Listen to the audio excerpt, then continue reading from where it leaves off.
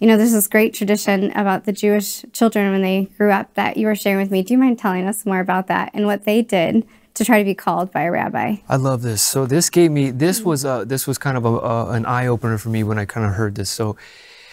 So Jewish boys, when they were 7 to 10, they would by that point would have learned the first 5 books of the Bible, the Torah. And then by the age of 10 to 14, they would start to learn more. They would be apprenticed from their father.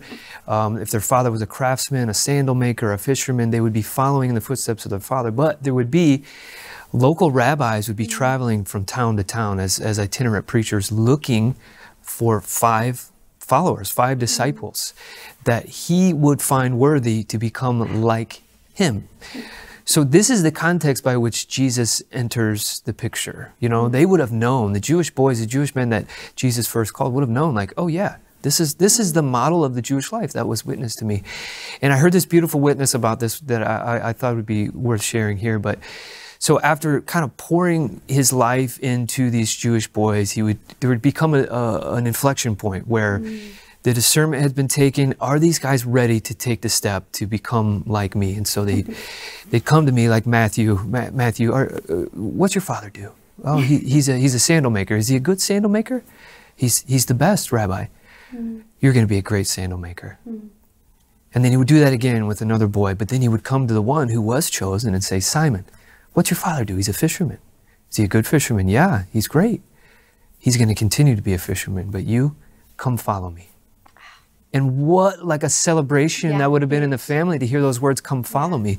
So here comes Jesus on the scene. And I think that's where we start to think about, well, how is he calling us? He's setting the stage for this new vision of what discipleship means. And I think it's profound. And I think you can speak to this. We talked a little bit about this, Jenny, but when he comes to those first disciples, those beautiful reflections on scripture, what are they doing?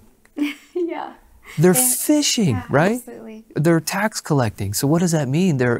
They weren't chosen. So he's choosing the unchosen to change the world.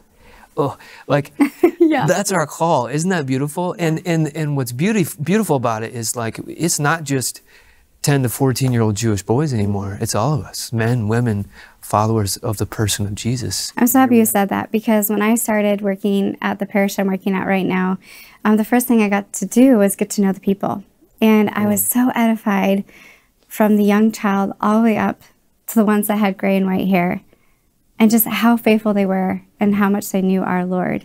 And to see what you just said, that he calls all people of all ages, that essentially the Lord was calling the B team, showing us that we are all worthy of being his followers. And I discovered that right away. And that's the beauty of a parish, is that you get to see these people in discipleship at all different phases of life, at every season, whether you're single, married, whether you have children or you don't have children, whether you're young or old, we're all following the Lamb.